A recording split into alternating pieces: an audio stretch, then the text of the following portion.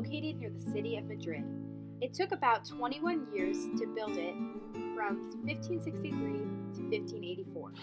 One of the main reasons that it was created was because Philip II, the absolute ruler during this time, wanted to build a palace where all of the Spanish sovereigns, starting with Charles V, former Holy Roman Emperor, who was also his father, could be buried.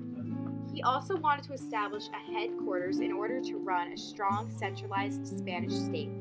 Despite his huge success in El Escorial, Philip was stubborn, bitter, and paranoid. But with this refined taste that he possessed in art and power, he was able to establish impactful reign. El Escorial is a significant representation of absolutism. This is due to the absolute role King Philip possessed, the control he had over the church, as well as the intricate designs and extraordinary details in the palace.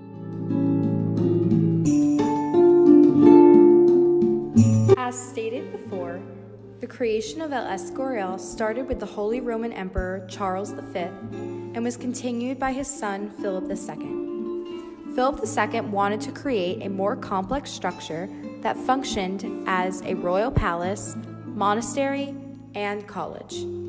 Philip encouraged many travelers that were visiting Spain to come to El Escorial so that he could show them this glorious palace.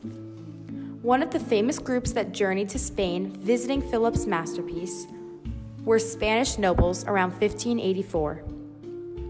The main reason that Philip wanted to bring them to his palace was to allure them with its extraordinary features. The nobles were so pleased that they stated, "So magnificent a thing, whose like we have never seen or expected to see."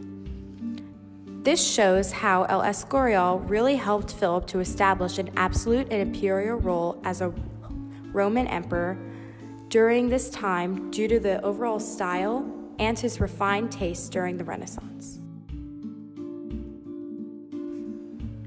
Philip built a church in El Escorial to have complete control of the clergy and the Pope. By having a church in El Escorial, he was able to monitor the clergy and the Pope to make sure that they weren't going against him and threatening his power in any way. Philip kept the power in his hands and out of the Pope's hands by making all of the major ecclesiastical appointments. This means that Philip appointed all of the major positions of the church. Also, Philip maintained his absolute power by approving all papal bulls before they could be published. A papal bull is a kind of public decree or charter that is issued by the Pope of the Catholic Church. Lastly, Philip enforced religious unity in his empire, turning the Inquisition of the Catholic Church against Protestants and other heretics. Overall, El Escorial, in part, contributed to Philip's role as absolute monarch by allowing him to have control over the clergy and the Pope. Not only did El Escorial help Philip II to have control over the clergy, but he also had control over the nobility. They were not involved in the direct administration of Castile and therefore were given very little political power.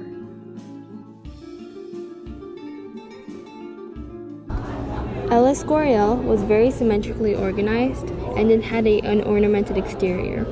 This palace was different at the time because it did not agree with architectural styles in the Iberian Peninsula. Juan de Herrera was the designer of this palace, and he completed the building after Toledo died. He was known for his severe classicism, which was influenced by the Italian architectural works. The interior of El Escorial is elaborately decorated, and there were many depictions of saints and kings. Specifically, there was a lot of paintings of King Philip II all around the palace. His paintings showed who was in control of Spain, and it also showed his wealth and power. Since this building stood out from the others at this time, El Escorial is the most important architectural monument in Spanish Renaissance. Because of this, El Escorial made a long-term effect on the Renaissance art of Europe.